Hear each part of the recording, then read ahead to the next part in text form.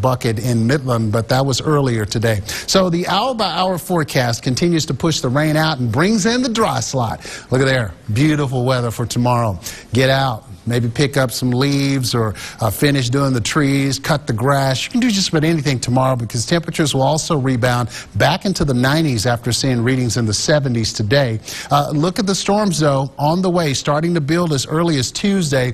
Late in the evening, the latter part of the evening, could start to see storms pop up on Tuesday. Model forecast not suggesting it, but severe weather risk is marginal for storms on Tuesday, and this will move into Wednesday and Thursday as well. So rain chances will increase this week.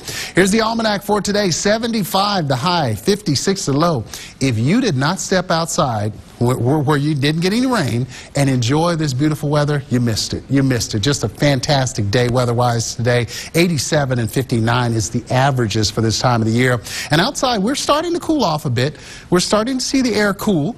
It's taken a minute, but it's slow to cool because of cloud cover. 70 degrees currently. Southeast winds at 20. The wind speeds have picked up, too. That keeps the numbers up. Humidity 65%, dew point 58. So the moisture's still there. And again, area temperatures not bad. Very comfortable. A little bit cooler up in the northern sections and down around the mountains. Get some rain, cool air in the 50s there. Here's the wind speeds. Real quick look at it. Southeast winds keeping the moisture in place, pulling that moisture in from the Gulf. Did see some gusts and currently seeing some gusts in the 20s. Peak gusts in the 30s, 40s, and high 20s today. So we did have some breezy conditions, but all in all, not a bad forecast at all. Northern sections overnight tonight, look at your temperatures in the 50s, and then daytime highs in the 80s tomorrow. More sunshine tomorrow, so that's going to help us to warm up. 60s for the Central Basin, 63 in Midland, Odessa, and then 93 for Penwell, 94 for Grand Falls, Midland, and 91. Trans-Pecos, 64 in Fort Stockton, Sanderson, 64,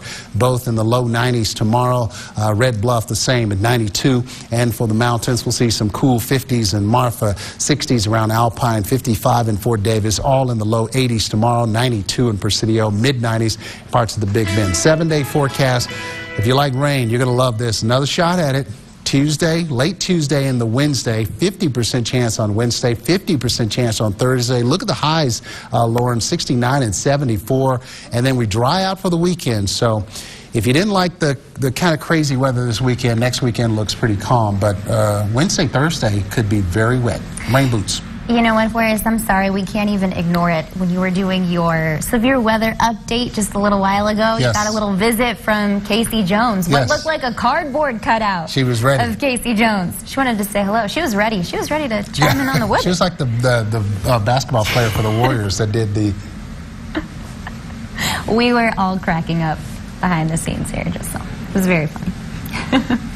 Still has the face. I can't do that. Face, but, so we have to look forward to some rain next week. I know I'm excited to have my rain boots. I always have my rain boots ready. I am too, and I apologize to my wife for just doing what I just did.